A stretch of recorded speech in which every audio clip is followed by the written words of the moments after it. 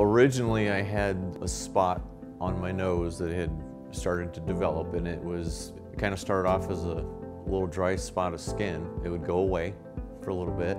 It would come back. In Dan's case, he noticed a spot that wasn't healing on his nose, and it became concerning, and it was even growing. At that point is when I knew I needed to go get it checked.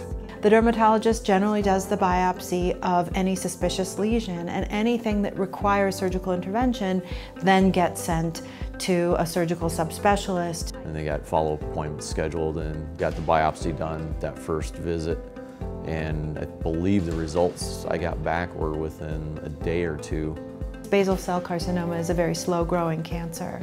However, the quicker we treat it, the better the treatment will ultimately be. I never felt when I was going to talk to nursing staff or doctors that it was something that couldn't be handled and taken care of.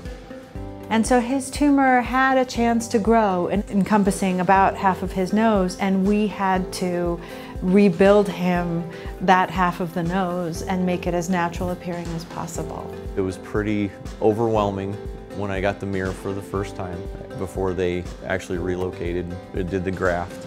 And Dan and I sat down and discussed all possible reconstructions, and so he knew exactly how we were going to fix it.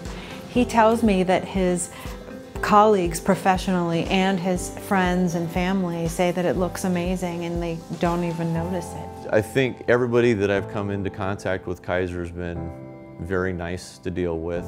They're very knowledgeable what the process for every step is. They're very good about getting you plugged in with the right care that you need for the specific things that you need, and they take care of business.